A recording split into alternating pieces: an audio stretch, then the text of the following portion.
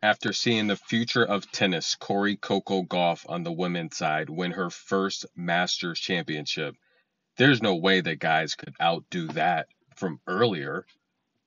Of course, Carlos Alcaraz and Novak Djokovic, they are going head to head. You know it's going to be epic. Carlos won the first set as the underdog, but Novak would squeak out a second set tiebreak win. And of course, the cherry on top, the third set would go to one last tiebreak, and Novak would storm out of the 12th service game into the tiebreak, winning the last 7 points, putting Carlos Alcaraz down 3-love in the tiebreak.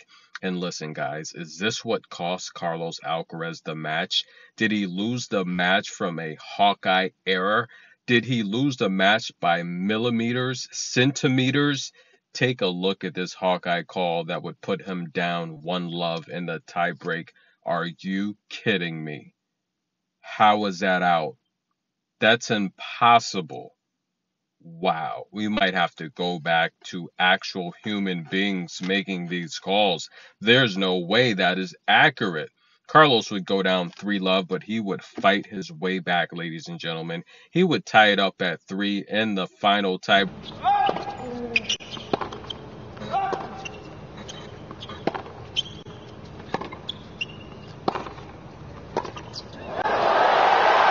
But that was not one of the points. Novak was exhausted, ladies and gentlemen, bending over for air, trying to open up his lungs. I mean, let's be honest, his lungs are already big as an eagle's. Bending over, so exhausted. And on the other side of the net, Carlos Alcaraz, look at the thumb there that's taped up. We call it a jam finger, minor dislocated. Now, he's trying to unjam it. Unbelievable. Are these guys human beings or robots? Carlos Alcaraz is super duper tough, but so is Novak. Carlos would tie it up at 3, but then the veteran, the GOAT, the greatest of all time, would take over. He would get the victory and win yet another Masters championship.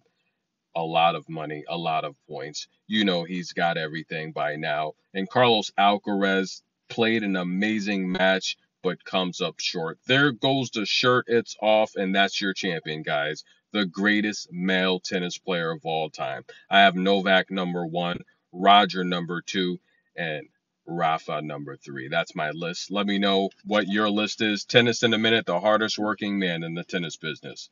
We'll see you next time.